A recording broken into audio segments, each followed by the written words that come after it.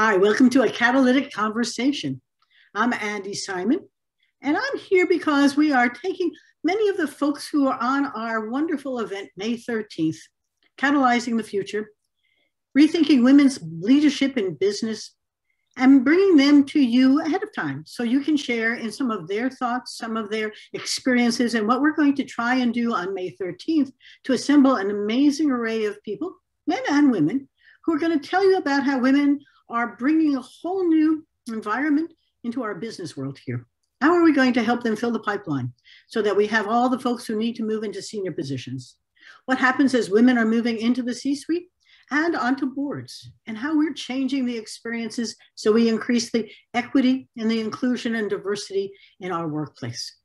So I have here with me Dr. Debra Clary, and Dr. Clary is the Chief Encourager Corporate Director at Humana, an amazing organization, but a title that she herself has encouraged and created so that she can be the person she'd like to be now, helping women.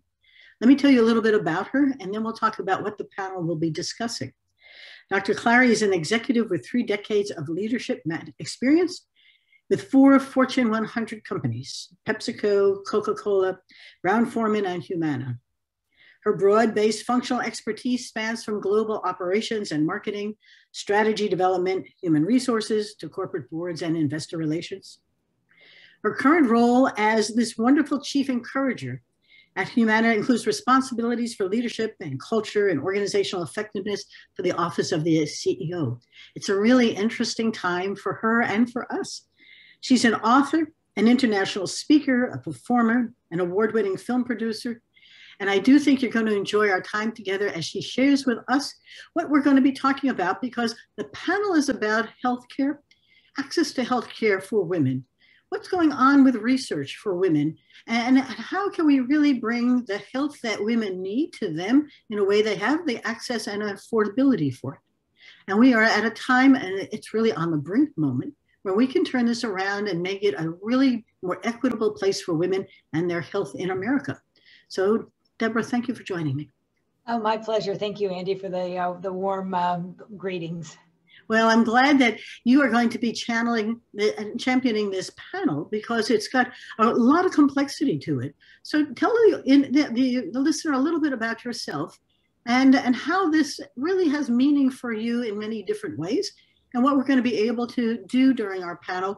Our job at that day is to help people walk away with a call to action. That hope is not a good strategy. And this is a good time to turn that into actionable activities so we can move this wonderful needle forward. Who are you and how are we going to do this? All right. Well, I want to comment on your saying about, hope is not a strategy. And I used to refer to it as, hope is disappointment deferred. But I do think, and I do feel extremely hopeful in terms of women in healthcare and what we are able to do. And this last 12 months, 14 months, if you will, has really put a highlight on the disparities in healthcare in general, but particularly for women and particularly women of color, so to speak. And so there is this beautiful opportunity for us to get after ways in which that we can improve the health of women in this country. And of course, as we know, women make the majority of the healthcare decisions in this country, and unfortunately, they're usually the last one to take care of their own health, if you will.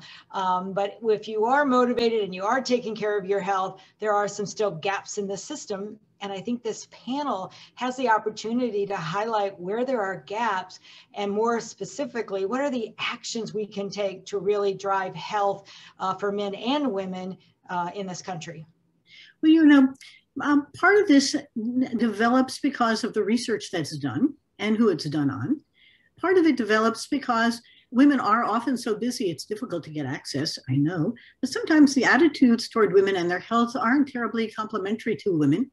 And we are often seen as a problem, not as an opportunity to really do things better. The amount of C-sections, the number of women who can't get access to care because they can't afford it, but difficult times.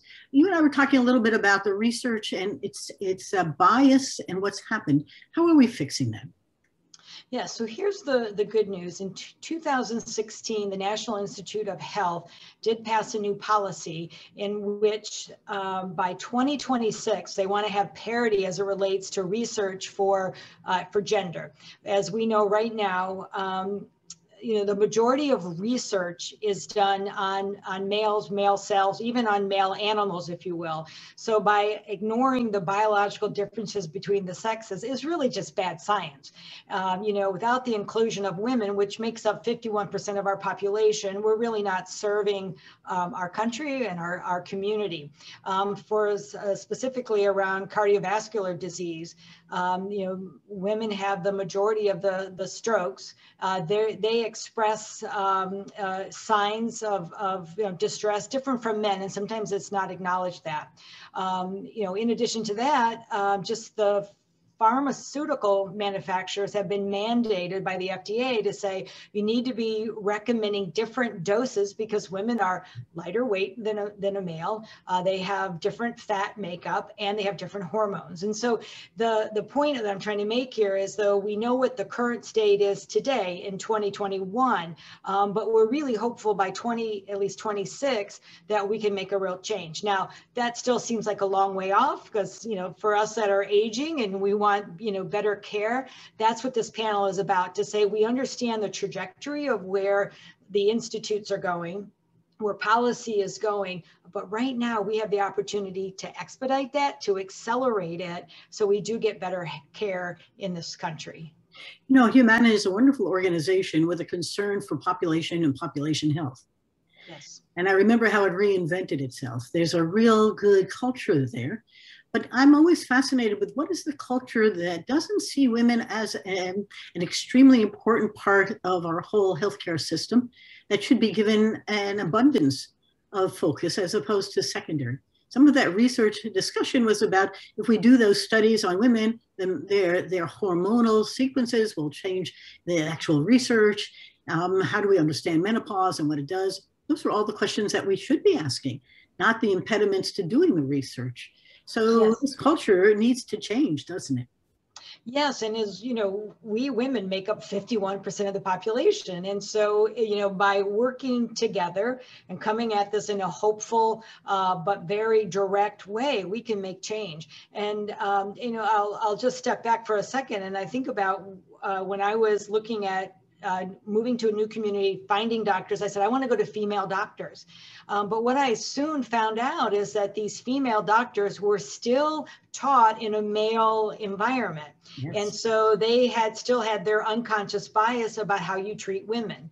And I learned that pretty darn fast and said, okay, I need to be prepared. I need to learn. I need to ask different questions and be my own advocate so that I get the kind of care that's going to be important to me.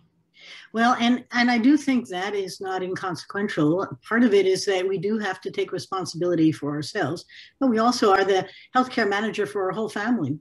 Yes. And so at times we need to remember that the women that I do executive coaching with often do no self-care. And one of the things that we talked about during the pandemic period was that self-care could come first. Because if you don't take care of oneself, you can't take care of the rest of your family or anybody else. But somehow we put ourselves down below that and don't necessarily think that that's important for us. And so self-care, the care of others, the way doctors look at us, it becomes an important cultural transformation coming. Absolutely. And what I've been doing in this last 12 months is, being home on Zoom calls, if you will, is, I'll ask my colleagues, females, I want to just take a moment before we start is, tell me what you're doing for self-care, because I'm looking for some ideas and I'll share with you the things that I'm doing. And it's an opportunity to open the door to inspire or encourage women that aren't doing it to find ways in which they can do it. And I have 2 grown daughters and I do the same with them. I'll ask, what are you doing for self-care? And just to be able to say, I'm here for you, I'm listening and I'm learning from you. You know, I have two grown daughters too, and we also do exactly the same. It's interesting, isn't it? Because if they're not healthy, I feel like I've missed, and they're grown. I feel like I've missed part of my job. It never ends, and my granddaughters are equally important in that self care. It's easy to forget that it matters, doesn't it? It does. It does. And it's amazing it just how a small question like that can spark a change, if you will. At Humana, we learned, this is about a year ago, before COVID, is that, we looked at our well care, meaning, we pay for our women and men to go get well care. And it was something like only 25-30% of women were actually taking advantage of this well care. And I'm like, this free, right? And you can take the time to go do this. And so I started asking women privately, hey, have you had your mammogram, or have you had this? And two women I asked that for, and I encouraged them to go do that, both found out that they had early stage breast cancer, and quickly was able to resolve it. And it just like kind of takes your breath away by asking that small question of, hey, have you done this? I'm seeing the study where we're not going as often as we like. I want to encourage you to go. We can do a lot for each other by just encouraging and asking the right questions. And to some degree it shows our care. The word encourages is great, because we just need a little nudge to remember that we're important too, and it's a great time. And that somebody else cares about you. Yes. And in this time, it's been a lot of folks I never knew before who care about each other and me. And I am finding that it's contagious, isn't it? Because as they reach out and ask how you are, you multiply how many folks you care about. It's really cool. It is really cool.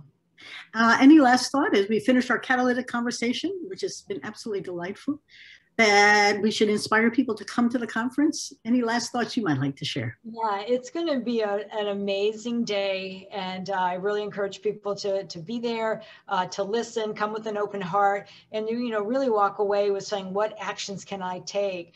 Not to sound corny, but how do I make this a better place? How do I make this a better world? And that's the heart of a woman. Well, purpose and purpose-driven living lives far better. People with purpose live far better. Businesses with purpose do the same. And to your point, come and leave with a sense that things are happening I can do as well. It's all up to us to do it. What a great idea. Okay, cool. I urge you all to register. It's at catalyzingthefuture.com. It's a day of catalyzing the future, rethinking women's leadership in business. And what you're going to hear is a lot of folks, men and women, who are doing just that and want to help you do the same.